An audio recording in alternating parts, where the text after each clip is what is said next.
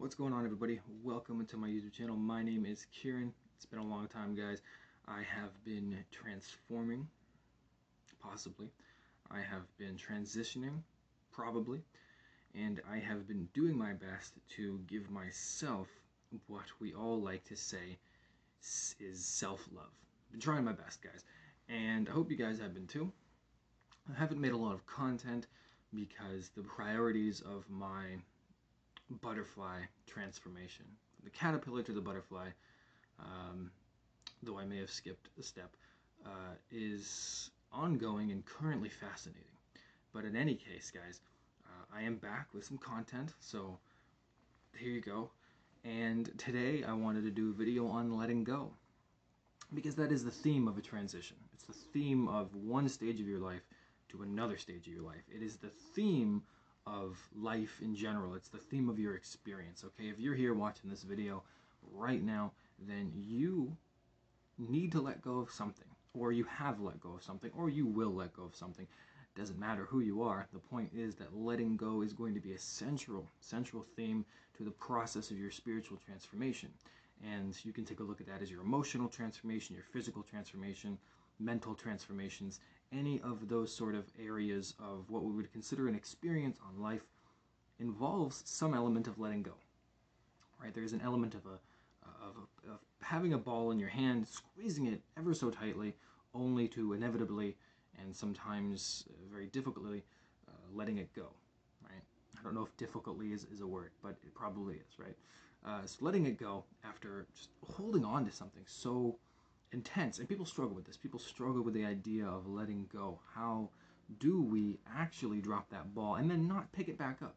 Because sometimes we do seem to let go of something and only to catch it right here, right? We let go and then catch it. And that's a trick that the ego, small self, will use over and over and over again. You know, you'll convince yourself that you've let go of something only to pick it up later. It's a kind of like a payoff, right? You kind of get the satisfaction of letting go of something, only for the ego to come back around at some point and actually pick it back up, because I think the ego actually knows that you, the individual, the self, the consciousness, is actually trying to change. So you have to bargain with yourself in order to even remotely get ahead in your own life. Like if you're trying to give up something, you know, let's say you're trying to give up smoking or something, right? Could be anything, hopefully not cocaine or crack or whatever it is. Can you smoke cocaine? I don't think so, but you get my point. And you know, the ego will say, you know, okay, let's drop it for now. I'm not gonna, I won't smoke every day. I'll smoke 2 or 3 times a week, and you know, you get like this, you get to let go, and then it picks it back up, right? Because the ego still wants to hold on to the thing that it is actually causing you pain or some sort of suffering, right? If it wasn't causing you suffering, you wouldn't want to let go of it, right?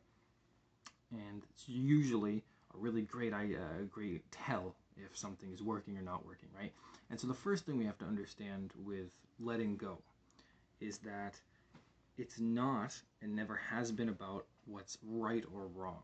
Okay, so there is no right or wrong on this planet. That is quite simply a judgment. Judgment comes from the mind, okay? It comes from your ego, okay? Certainly, there's times and places to use the words right or wrong, right? We're not going to be talking about language in this video, but we are going to be talking about the idea of right or wrong and how it plays in your life. Because if something's right, then you get to feel satisfaction and sort of a vindication of it. And if something's wrong, then, you know, you get to feel guilty or shameful about it, right?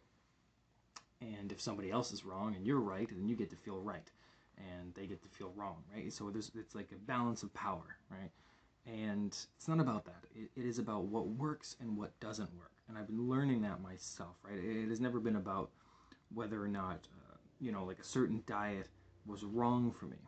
It was if it worked or didn't work. And that was a much easier lens to see things through.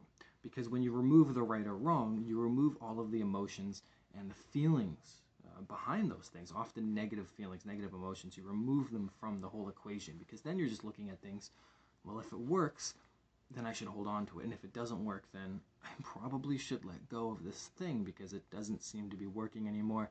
It's not helping me, and it'll be easier. But if there's a wrongness attached to what doesn't work, then you have guilt and you have shame, and it actually perpetuates a cycle to continue to do that thing, often in binge-like ways, right? So when it comes to letting go, there is a super important method that you have to remember, and it is two-part. And the only and most important of these two parts that you really need to understand is that you don't need to let go of hating a particular person. You don't need to let go of always being right. You don't need to let go of your addiction if you have one. You don't need to let go of, you know, being angry all the time in the car because somebody cut you off. You don't need to let go of those things. It seems weird, but hear me out. You don't need to let go of those things because it's not actually the problem. Okay, you hating somebody, hating your neighbor, for instance, maybe your neighbor plays loud music every night, or they have a beard that just looks so ugly that you just hate them for it. Maybe you just hate them for whatever reason.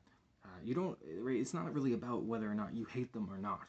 Okay, because that's not the issue. It's not really what's going on. What you need to let go of is not your hate for another particular person, rather what you get out of hating somebody, right? So again, you don't need to stop hating a particular person.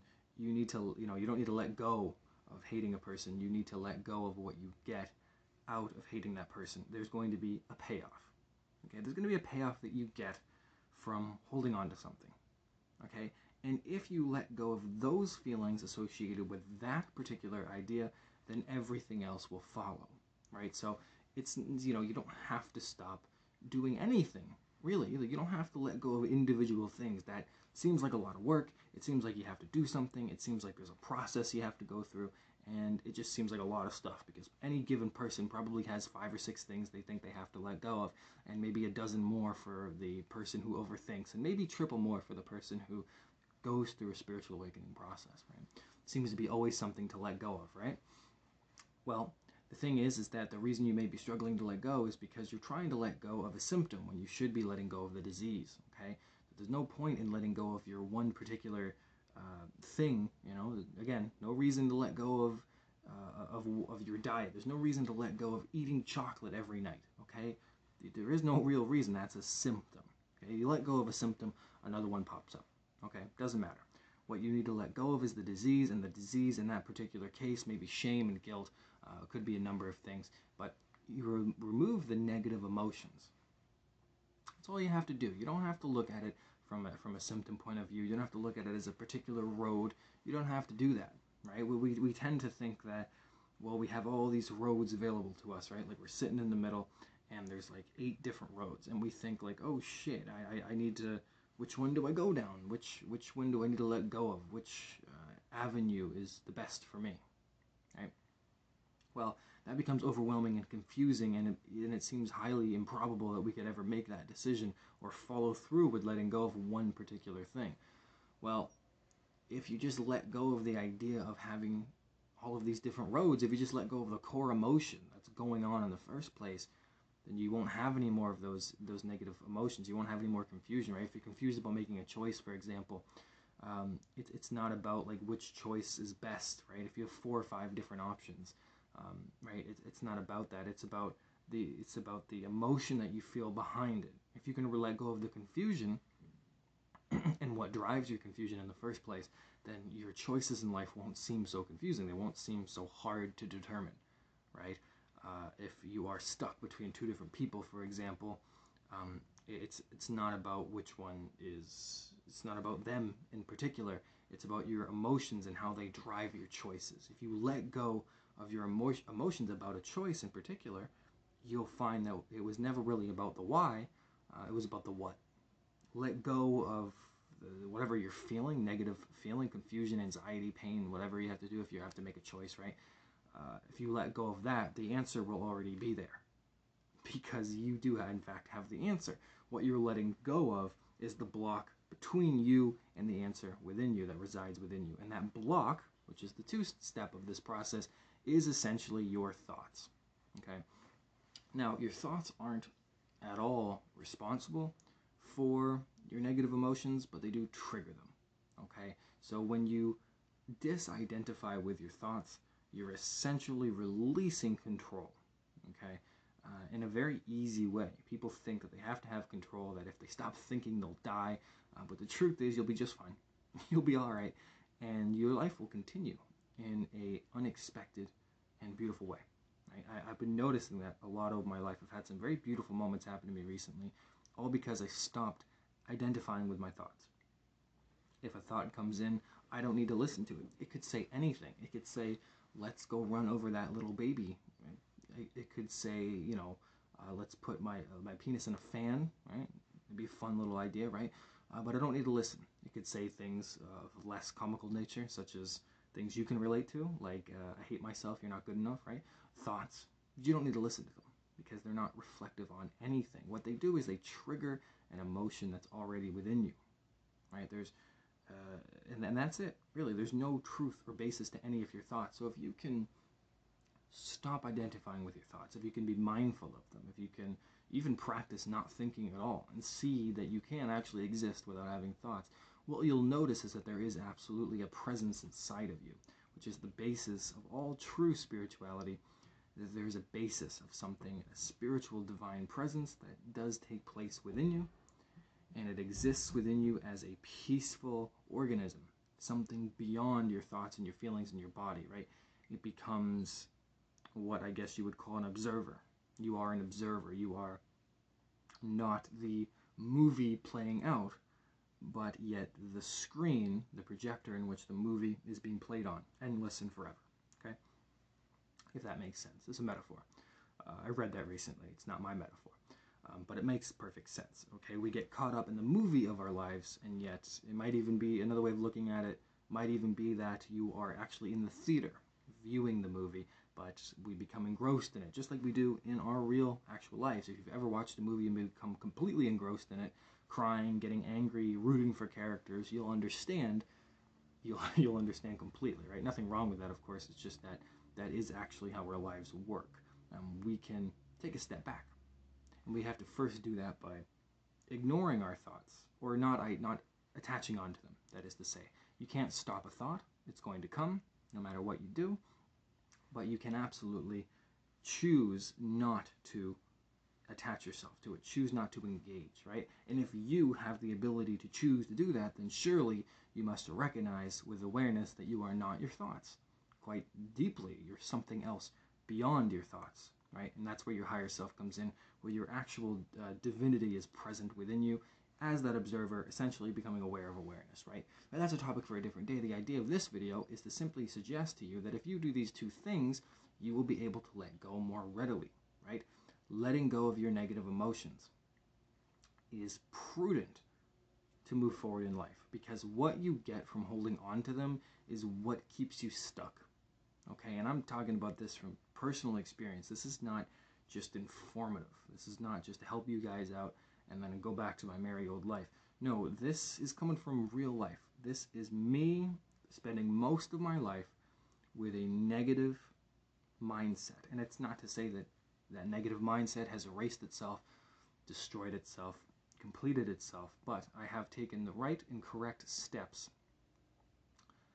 I've taken the steps that I know that work in order to get that, right? I've been meditating every day. In fact, at the end of this month, I will do a video on what it's been like to meditate for every day. So far, it's been 8 or 9 days. I've meditated and journaled every day for 8 or 9 days. My plan is to do that for 30 and then see what the result is. And I'm noticing a lot more mindfulness, a lot more pauses throughout my day, a lot more moments of peace and solitude, not loneliness, but moments of, by solitude I mean, moments in which I can connect to myself in a deeper way, which have been helping. So when you let go of those thoughts, you let go of the need to identify with those emotions, right? And the number one reason we don't want to face those emotions is because, of course, they're negative. They hurt us. There's something uncomfortable about them, right? And yet, if you've ever been at the DMV, you'll realize that life is uncomfortable sometimes. There are things you do that don't sit well with you, and yet you can make it through to the other side. For instance, you go to the DMV and you come out with a license. Congratulations, you can now drive your Buick down I-5. That's awesome. congrats to you. But you've got your license, you've got a sense of freedom, you have maneuverability, you can do something extra, right? We all remember that feeling when we were younger, 16, 17, for some of us even later, getting that license and feeling that freedom to travel, to go eat McDonald's at 2 a.m. in the morning and not have to answer to anybody in particular. Wonderful feelings. And yet, we can do the same thing with our emotions, okay? This is absolutely true. I can't stress this enough. If you feel a negative emotion come up, if you really want to let go and move ahead in your life, and you do these steps that we're talking about in tandem, right? These are things that you're doing constantly, basically. If you sit with an uncomfortable emotion, I promise you that after 15 to 25 minutes, it will disappear. It will go away on its own, and the feeling will be replaced by joy and peace. I've done this every time. This week especially, every time that I've felt a negative emotion, I've done this. And I've just waited for it to go away. I just sit with it. I don't identify with my thoughts. I just focus in on the feeling because I'm detached. And when you're detached from your thoughts, it's not that scary. It's not that big of a deal. It doesn't matter because it's your thoughts that are triggering that emotion, right? When you get in your head about your emotions, it's your thoughts that are making it seem so scary, right? I mean, you have a feeling, for instance, a pain in your heart usually, and your thoughts will tell you, just tell you things like, you're useless, you suck, like this feeling's never going to go away, I hate myself, this is shitty, I wish it was over. And all these thoughts just go from one to the other, to the other, to the other, and you'll never find peace in that. And then you'll run away, you'll suppress it, you'll go do something, you'll distract yourself, you will go stick your penis in a fan, or preferably another human being, but that might not even be a good idea either, right? And you might go do drugs, and you might have sex with somebody, you might go watch a bunch of TV shows, you might eat, right? There's a numerous amount of things that you might do with your time instead of facing that emotion for only measly 15-20 minutes. An episode of Everybody Loves Raymond is all you got to do to get rid of that emotion. And it doesn't mean that it'll go away forever. It might come up next week. It might come up 2 hours from then. It might come up a day later. It really depends on what that particular emotion is and how much you've suppressed it, right? But it will go away. Eventually, it will go away. It'll get easier. It'll get lighter. And once you've done it once or twice, once you've sat with an emotion once or twice and seen it go away on its own accord, you will find a certain type of strength within you, and you will stop identifying with your thoughts in a very clear and concise manner. That has been one absolute particular transformation that I have gone through in a short amount of time, from the time that I kind of stopped making YouTube videos for a bit, that I have noticed in my life, and it happened almost overnight, was as soon as I could sit with my emotions, instead of suppressing them and running away from them, I realized that it didn't matter how painful it get or what I was afraid of or what my thoughts said. I just knew now, fully knew it, not just intellectually, but now spiritually, emotionally. I fully know it, that it's irrelevant. It doesn't matter. It doesn't matter what is going on in my head. It doesn't matter. It doesn't matter. It's not as important as the observant. So I have the power to face my pain. That's what I realized, and that's an important step. Once you realize you have the power to face your pain, and then you overcome it, well, then there isn't anything you can't do in this life, because the only thing that is in your way at all times is you. Nothing else, just you. So I hope this video helped. It was a little bit longer than I wanted it to be. I know that our attention spans, including my own, run a little bit thin these days, but I do hope this video reached you in a positive light, positive manner. But for now, guys, we will talk sometime soon. I'm going to be doing some more videos in the future since I feel a little bit better, and I'm going to be getting back into tarot readings as well. But more to that later on. I hope you guys enjoy your Tuesday. We'll talk soon. See you guys.